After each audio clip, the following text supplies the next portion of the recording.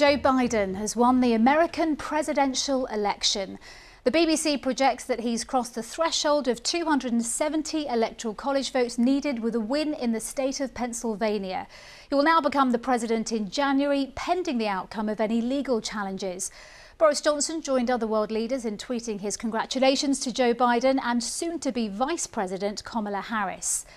The president-elect has now won 279 electoral votes, as he's also won Nevada this evening, though that number is likely to go up as he's also ahead in other outstanding states.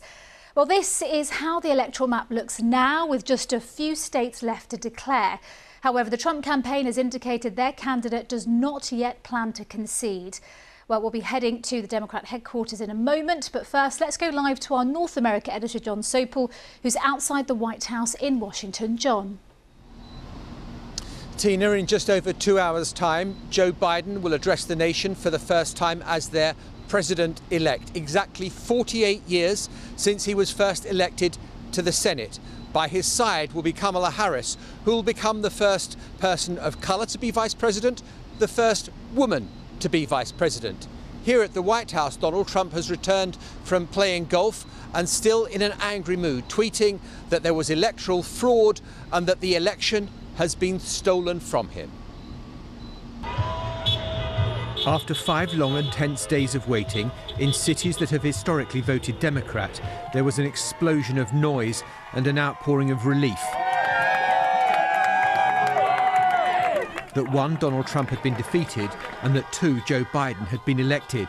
And the emotions were probably in that order. They're celebrating as though their team has just won the World Cup.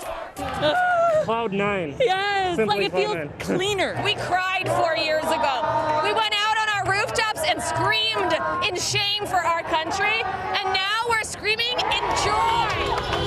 Just listen to Washington's soundtrack today. There is celebration going on after 5 days of tension, which has now dissipated. And this will be echoed in cities across the land. And if we turn the camera around this way, well, there's the security fence that keeps the people away from the White House.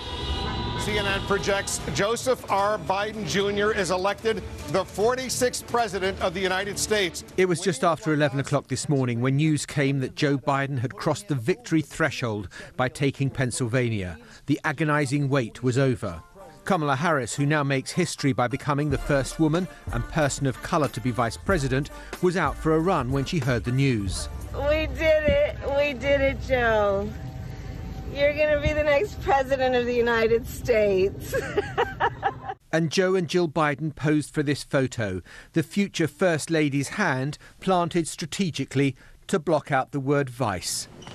Last night, Joe Biden gave another holding statement, increasingly confident, assured that the tide of history was flowing in his direction.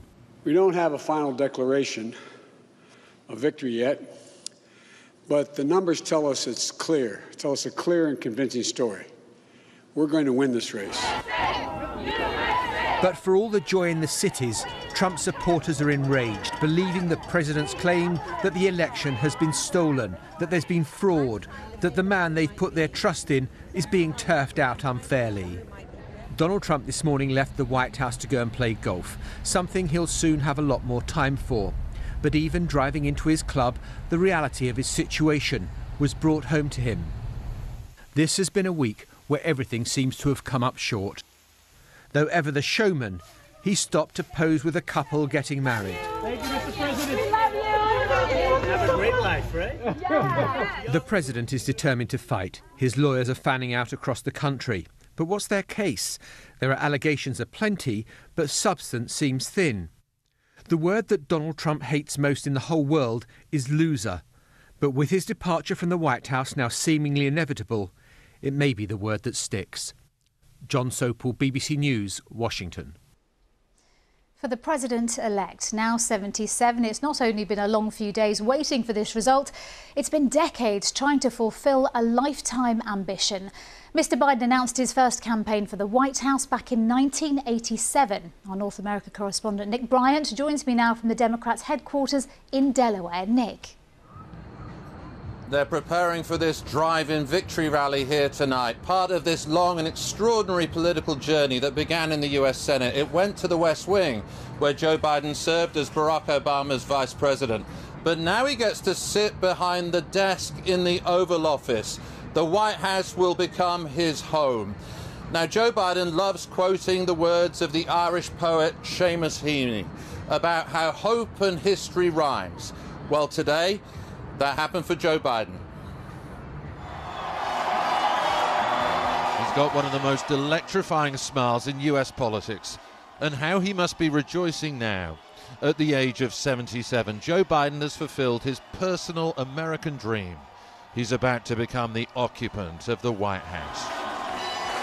This former vice president was the candidate who offered soft jazz after the heavy metal of the Trump years. Hi, Morgan, how are you? It's great to see you. Easy listening moderation, a presidency Americans could have on in the background. 8 years of Donald Trump can fundamentally change who we are. I really mean it, in a significant way. He was never the most inspiring of candidates, but his geniality made him hard to demonize. Mr. Biden, a quick word for the BBC. The BBC, I'm Irish. Joe Biden. The White House has long been the target of his ambitions. He announced his first presidential bid in 1987. And he tried again in 2008, but ended up getting the second slot as the vice president to Barack Obama. This also gives the internet one last chance to talk about our bromance. Despite the generation gap, they developed a bond like brothers. It was sealed when Barack Obama awarded him the Presidential Medal of Freedom, recognition to this pillar of the Washington establishment, of his decades in public service. His personal narrative is one of recurring grief. In the early 70s, he lost his first wife and baby daughter in a car accident. 5 years ago, he had to bury his grown-up son, Beau, who died of cancer. A life that is a model. It's a life story that found an echo in these sorrowful times. I'd like to be able to say we're going to be back to normal next Friday. The coronavirus meant he spent much of the year sequestered in his Delaware home. He almost became the invisible candidate.